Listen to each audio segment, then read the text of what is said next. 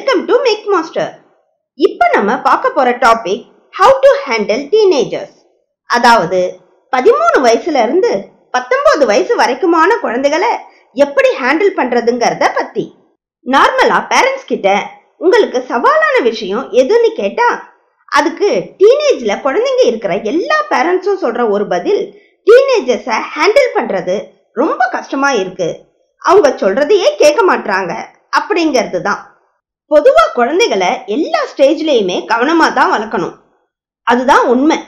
ஆனா டீனேஜர்ஸை கொஞ்சம் அதிக கவனத்தோட வளர்க்கணும். ஏன்னா இந்த வயசுல பிள்ளைகளை வளர்க்கறதுல நாம தடுமாறுனா அவங்க எதிர்காலமே கேள்விக்குறியாயிடும். நம்ம ஃபேமிலி மட்டும் இல்லாம சமூகத்தையே அது பாதிச்சிடும். இப்போ டீனேஜர்ஸ் கிட்ட இருக்கிற நல்ல விஷயங்களையும் அவங்களோட பிஹேவியர் கொஞ்சம் வித்தியாசப்படுறதுக்கான காரணத்தையும் அதுக்கான தீர்வையும் சொல்ல போறேன். டீனேஜர்ஸ் கிட்ட இருக்க நல்ல விஷயங்க அப்படின்னு எடுத்துக்கிட்டா, ஃபர்ஸ்ட், டீனேஜர்ஸ் டெக்னாலஜி வைஸ் நிறைய தெரிஞ்சு வச்சிருப்பாங்க. செகண்டா, எனர்ஜி ரொம்ப அதிகமா இருக்கும்.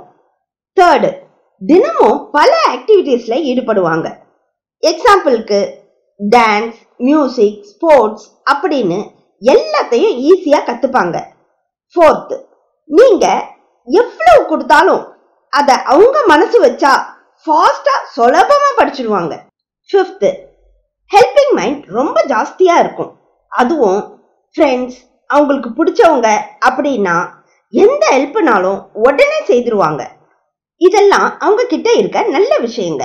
அடுத்து, டீனேஜ் குழந்தைங்களோட பிஹேவியர் கொஞ்சம் வித்தியாசப்படுறதுக்கான காரணத்தை சொல்ல போறேன். ஃபர்ஸ்ட், டீனேஜர்ஸ்க்கு சடனா ஹார்மோன்ஸ் ரைஸ் ஆகிறதால அவங்களுக்கு மூட் ஸ்விங் ஜாஸ்தியா இருக்கும். அதாவது ஊஞ்சல் மாதிரி அவங்க மனநிலை ஒரு நிலையா இருக்காது.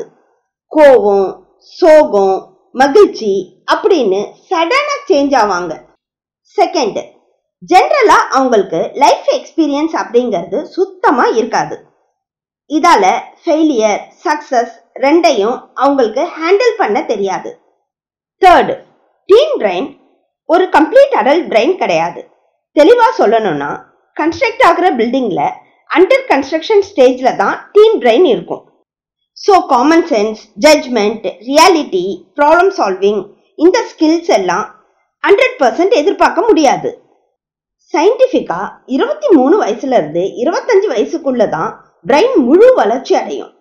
ஃபோர்த், 1ல இருந்து 5 வயசு வரைக்கும் பிரெயினோட ஒயர்ஸ் எல்லாம் ஆல்மோஸ்ட் கனெக்ட் ஆயிடும். அந்த சமயத்துல விட்டு போன ஒயர்ஸை கனெக்ட் பண்ற வேலைய செகண்ட் சான்ஸ் எடுத்து பிரெயின் டீனேஜ்ல தான் செய்யும். ஸோ டீனேஜ் குழந்தைங்க 25 வயசு அடல்ட் மாதிரியும் பேசுவாங்க, சில சமயம் 3 வயசு குழந்தைங்க மாதிரியும் பிஹேவ் பண்ணுவாங்க. இந்த சேஞ்சஸை 3 நிமிஷத்துக்குள்ளவே நீங்க பார்க்கலாம். ஃபிஃப்த், டீனேஜ் குழந்தைங்க ஈஸியா டைவர்ட் ஆயிடுவாங்க. ஒரு வேலையை செய்யும் போது இன்ட்ரெஸ்டிங்கா வேற ஏதாவது ஒன்றை பார்த்துட்டா அதுல ஐக்கியம் ஆயிடுவாங்க. இப்போ டீனேஜர்ஸை நல்லபடியா ஹேண்டில் பண்றதுக்கான வழிகளை தான் நம்ம பார்க்க போறோம். ஃபர்ஸ்ட், அவங்களுக்கு முக்கியமா நீங்க கொடுக்க வேண்டியது அன்பு, அரவணைப்பு, கவனிப்பு. இது 3ம் தான். இதுக்கு நீங்க உங்க நேரத்தை அவங்களோட செலவழிச்சா போதும். செலவழிக்கிற அந்த நேரம் அவங்க மகிழ்ச்சியா இருக்கிற மாதிரி பார்த்துக்கோங்க. செகண்ட், எமோஷனலா அவங்களுக்கும் உங்களுக்கும் நல்ல ரிலேஷன்ஷிப், கிளியர் கம்யூனிகேஷன், அதாவது அவங்களுக்கு புரியுற மாதிரி பேசுறது. இந்த 2 இருந்தாதான் நீங்க சொல்றத அவங்க கேட்பாங்க. கத்துறதாலேயோ, கோபப்படுறதாலேயோ, லெக்சர் அடிக்கிறதாலேயோ உங்க பேச்ச அவங்க கேட்க மாட்டாங்க.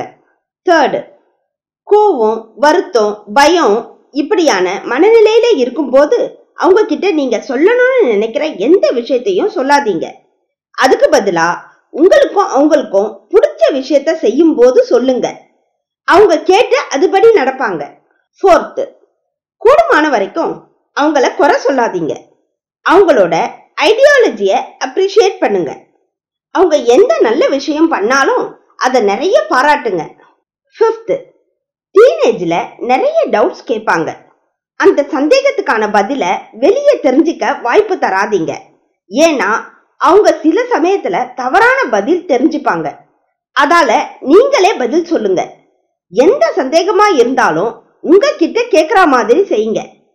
ரொம்ப முக்கியமான விஷயம், இந்த வயசுல அவங்களுக்கு ஒரு கோலை உருவாக்குங்க. அதுக்கான வழியில அவங்கள தயார்படுத்துங்க.